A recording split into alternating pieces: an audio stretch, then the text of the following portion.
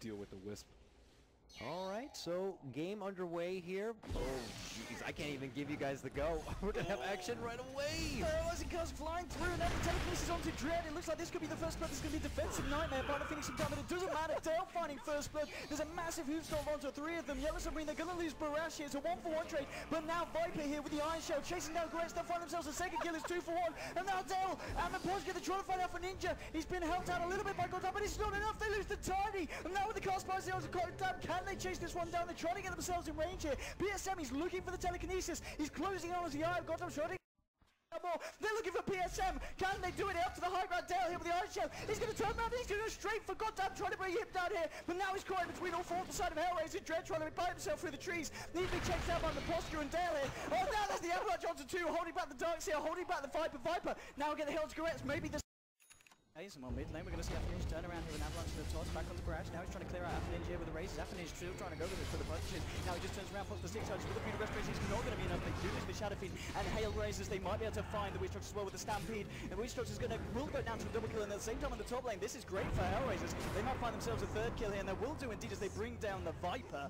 And you're talking about how they should be, because they don't know this is coming. PSM with the telekinesis onto Afoninje.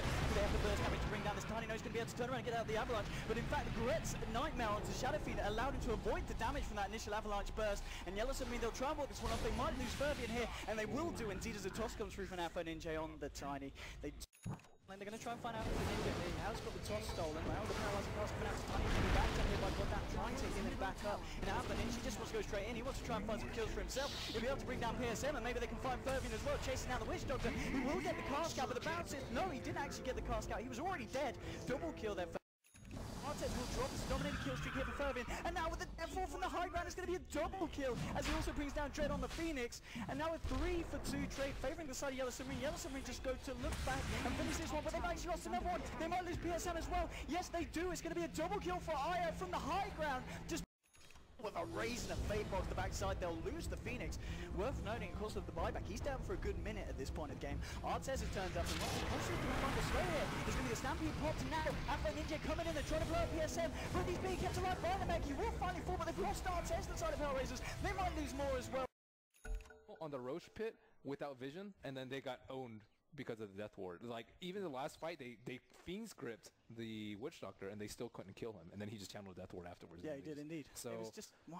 They weren't able to execute the split push properly. They got the split push down part, but the other three shouldn't be fighting. They only go Marine here, and they won't find anything, but they did indeed manage to get the ward down. Oh, Gorec, he needs to be careful. Oh, with the cheeky little leap through there of the tree line. PSM's going to look for the body blows now with the firing spears coming out. The stun from Leshrak as well. Gorec goes down, and Yellow Submarine with a very cheeky reach around. Heavy harassment here with the creeps diving in as well. Afoninje will follow through. Get a few right clicks down. Bringing Barash down. Was that his final down? No, he's got some more tanglers. He's at A-OK at the moment. I remember talking something about this. Oh, bottom lane. Fervian's going to be careful. So is the Huskar. They've lost one. They're going to lose two here. They did bring down the sniper. They also lost the Venge here on the bottom lane.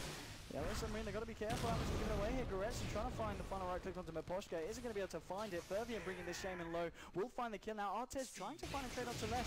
And Miposhka's ready to go back in. Artez will just turn around and say thanks for the kill as he takes down the Huskar. And now Artez onto Artez. There's going to be a quick hits from Gorec onto the Huskar. Huskar trying to turn this one around, but he's going to get shackled up straight away, taking a fair few towers. PSM, he's in a lot of trouble. Artez has got level 6. Will zip forward, finds the kill on Dimensional Spirit. They lost the Huskar as well. Gorec will tick down his burn damage.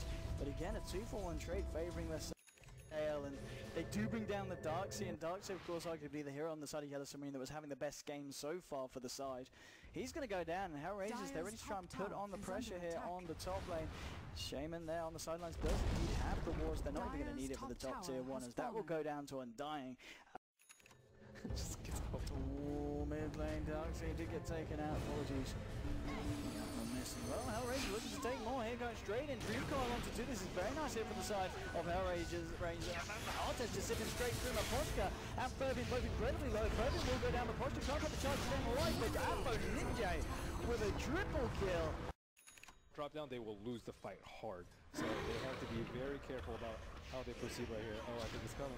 And he got down trying to get himself in. There's going to be a swap here. PSM bringing himself right into it. That's going to allow Afoninje to get a massive dream coil. And now Artez sipping forward. He's looking to clean this one up. That's the one. That's the two. Double kill for Goddam. Double kill for Dread. There's a... It's because they know they don't have as good late game. Pugna has so much more farm. Huskar has nothing, and it was a disastrous play. But again, they play to win, not to not lose, which is why I like Yellow Submarine.